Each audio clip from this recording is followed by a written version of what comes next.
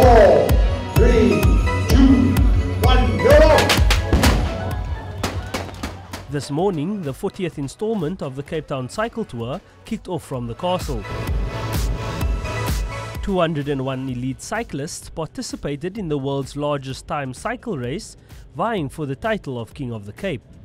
While making their way around the peninsula, a group of riders broke away from the main pack, creating an early lead.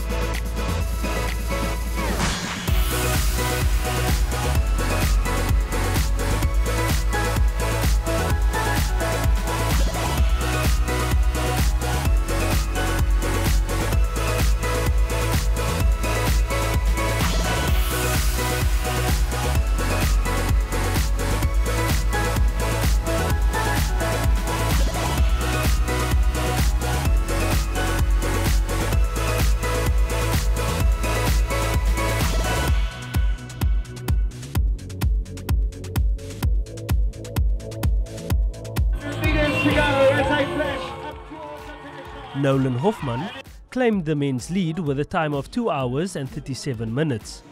EWN caught up with the men's and females champions after the race. I think this race is it causes so much nerves, and everything has to go perfect on the day, and today everything went perfect for us.